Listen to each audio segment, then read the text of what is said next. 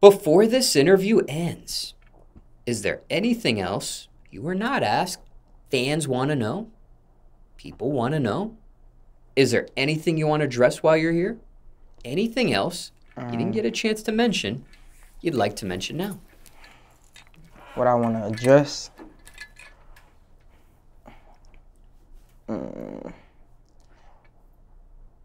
Something I want to address? Not really. You know what I'm saying? Music on the way, catalog getting bigger. You know what I'm saying? We just finna get ready to push this shit on y'all. Y'all be ready and shit like that. That's it, probably. Any loose ends you want to tie from this interview with the previous topics you were asked? Anything you failed to speak on? Anything that needs further clarification from what was said in this interview?